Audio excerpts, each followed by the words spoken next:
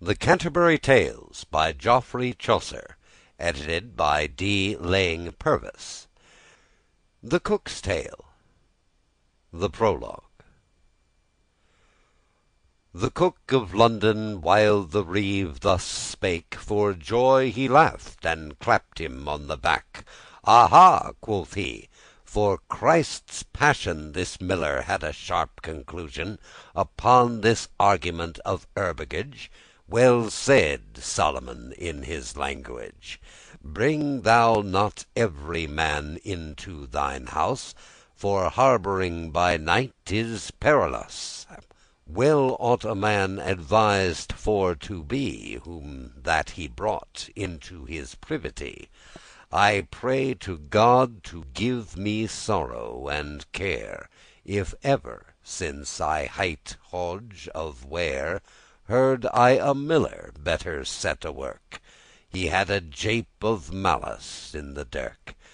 But God forbid that we should stinte here, and therefore, if ye will vouchsafe to hear a tale of me, that am a poor man, I will tell you as well as e'er I can a little jape that fell in our city."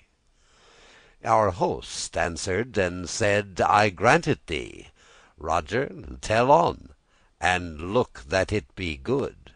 For many a pasty hast thou letten blood, and many a Jack of Dover hast thou sold, that had been twice hot and twice cold. Of many a pilgrim hast thou Christe's curse, for of thy parsley yet fare they the worse. They that have eaten in thy stubble goose, for in thy shop doth many a fly go loose. Now tell on, gentle Roger by thy name, but yet I pray thee be not wroth for game. A man may say full sooth in game and play."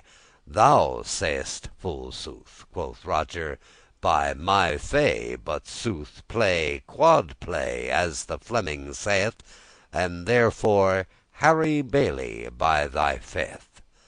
Be thou not wroth, else we departe here, though that my tale be of an hostelere.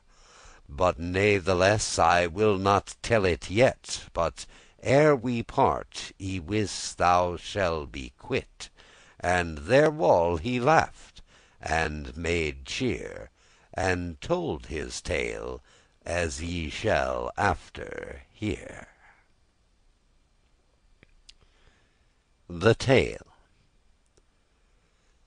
A prentice whilom dwelt in our city, And of a craft of victuallers was he. Galliard he was as goldfinch in the shaw, Brown as berry, a proper sort fellow, With lockes black combed full fetisly, And dance he could so well and jolily, That he was called Perkin Revellour. He was full of love and paramour, As is the honeycomb of honey sweet. Well was the wench that with him might meet.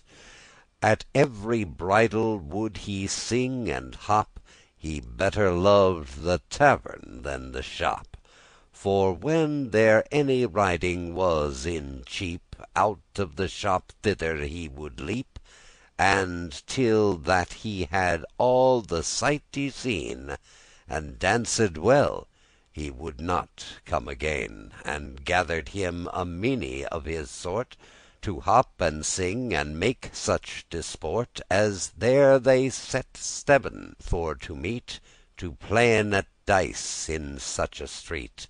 For in the town there was no prentice That fairer could cast a pair of dice Than Perkin could, and thereto he was free Of his dispence, in place of privity, That found his master well in his chaffare, For oftentimes he found his box full bare. For soothly a prentice revellour That haunteth dice, riot, and paramour, his master shall it in his shop aby. All that he had no part in the minstrelsy, for theft and riot they be convertible. All can they play on gittern or ribible. Revel and truth, as in a low degree, they be full wroth all day, as men may see.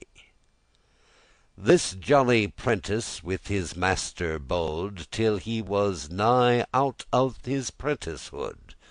All were he snubbed, both early and late, And sometimes led with revel to Newgate.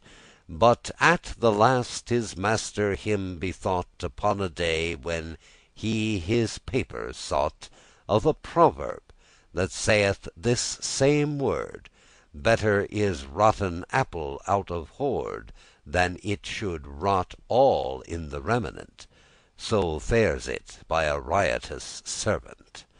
It is well less harm to let him pace, Than he shend all the servants in the place. Therefore his master gave him acquittance, And bade him go with sorrow and mischance. And thus this jolly prentice had his leve. Now let him riot all the night, or leave.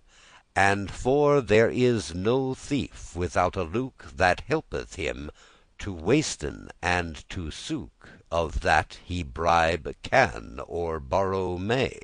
Anon he sent his bed and his array Unto a compere of his owen sort, That loved dice, and riot, and disport, And had a wife that held for countenance A shop, and swived for her sustenance.